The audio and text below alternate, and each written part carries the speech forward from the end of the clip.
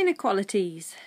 So, with these you need to remember that you will solve them like a normal equation, but that if you multiply or divide by a negative number, that will reverse the direction of the inequality. Very important you don't forget that. So let's have a look at some examples. Here's our first one. 5x minus 3 is greater than 7. So we'll add 3 to both sides. We get 5x is greater than 10, which gives us x greater than 2. Solved in exactly the same way you would have done if this had said equals instead of greater than. Right, x minus 3 is greater than 2x plus 8. So next level says that we're going to add 3 to both sides. X is greater than 2x plus 11.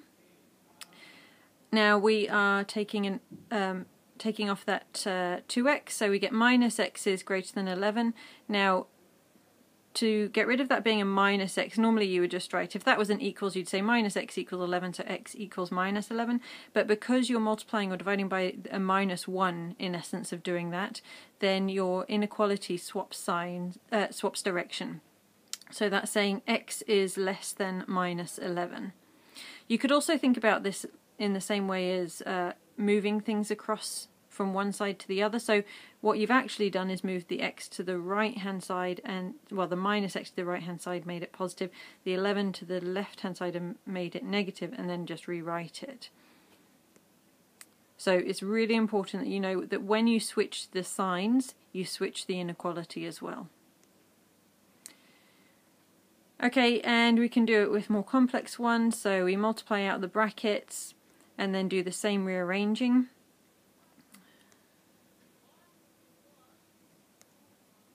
So we end up with x less than 40 over 11. Okay, now with quadratic inequalities, these ones take a little bit of practice, and you're going to need to draw a diagram to help you out. So you will solve this as if it was an equal to 0 equation to find the roots.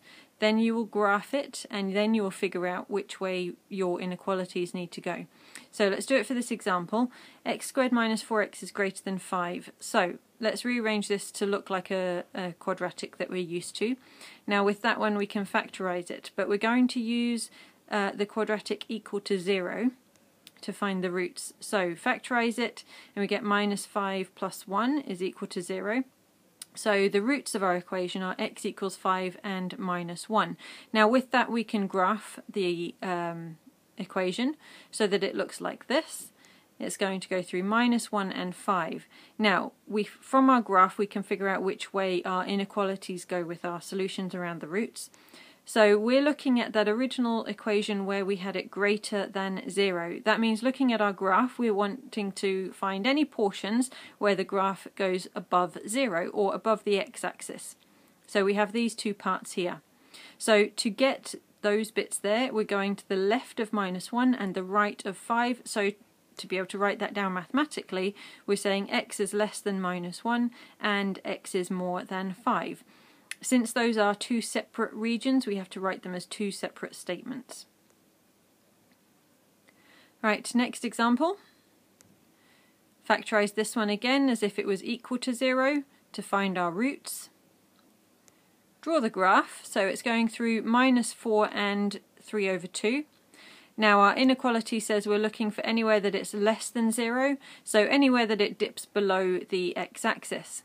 So it's that portion just there between minus 4 and 3 over 2. Now since this is one region, it's not two separate ones, we can actually write this one together. So minus 4 is less than x, which is less than 3 over 2. We'll do one last one just for fun. Here we have this equation, we need to rearrange it. We've got to be a little careful here that we don't mess up the direction of the inequality.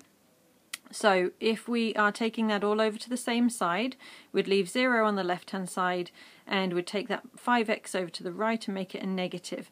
Now normally we would want the 0 on the right hand side of things and our quadratic on the left hand side. So to do that we just need to make sure that we keep our inequality correct. So our quadratic, you can see there, is going to be bigger than 0. 0 is the smaller thing, so we rewrite that on the right hand side like that. Now factorize as if this was equal to 0, so we get our roots being 2 and 3. Now our inequality says we're looking for greater than 0, so looking at the graph we've got those two sections there, which gives us that x has got to be less than 2 and x has got to be more than 3.